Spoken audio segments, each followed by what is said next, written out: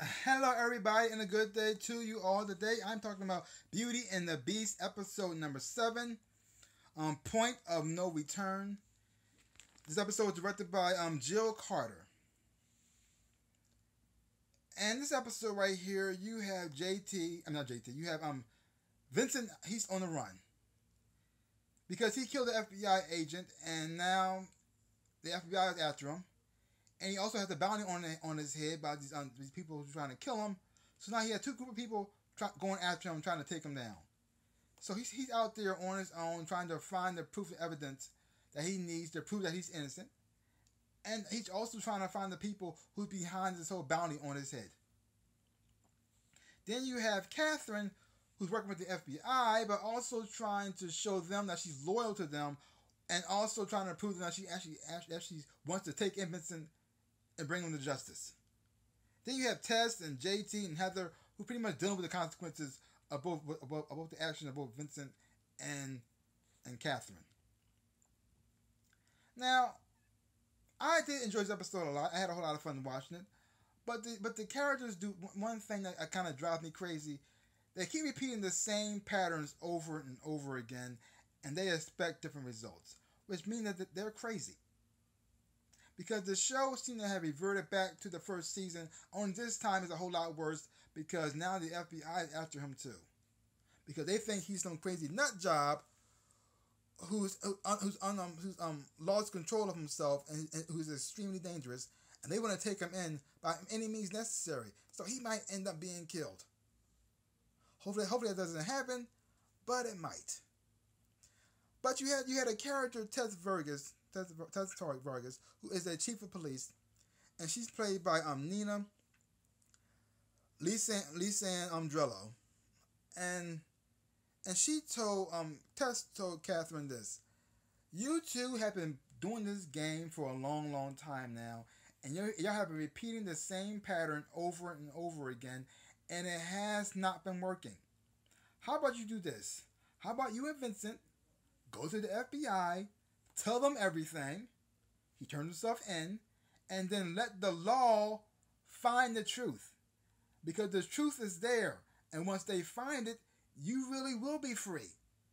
Because the truth will set you free. So how about you trust the law that you work for, that you dedicate your life to, and then trust them to find the truth, so you actually would have justice, and then you and Vincent can actually work beside the FBI, and then take down the people who are after you. How about you do that? That makes a lot of sense.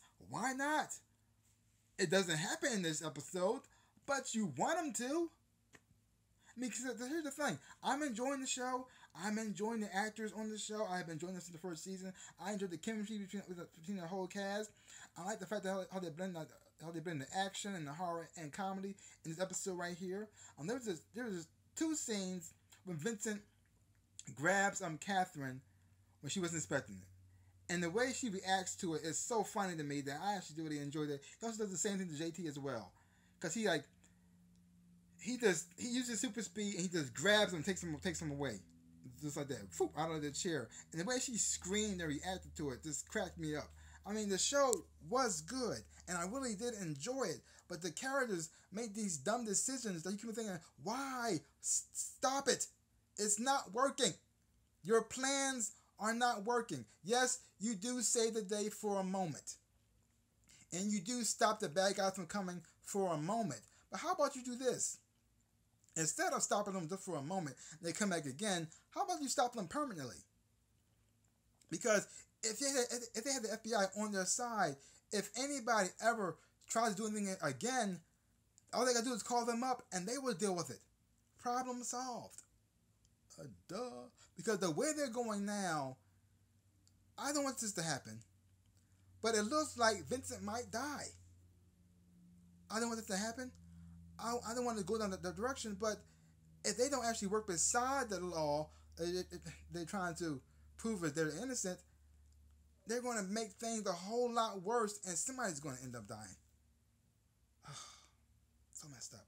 And then you have other people who done with the fallout. Let's take Heather for instance.